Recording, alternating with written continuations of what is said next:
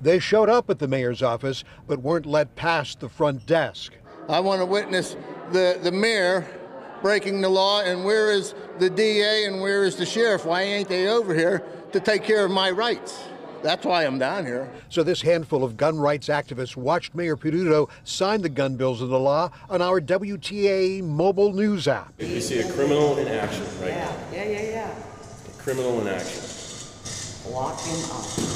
They include some of the activists who will file private criminal complaints against Mayor Peduto and City Council, alleging they're criminals for going against state law by regulating the use of guns.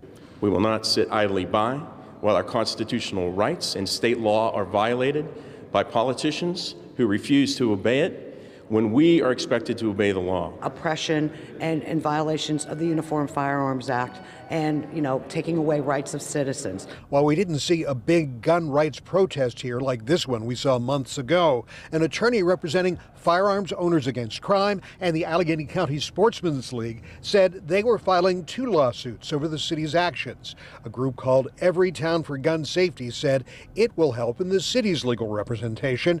The mayor said previously private attorneys were offering their services and support to the city for free.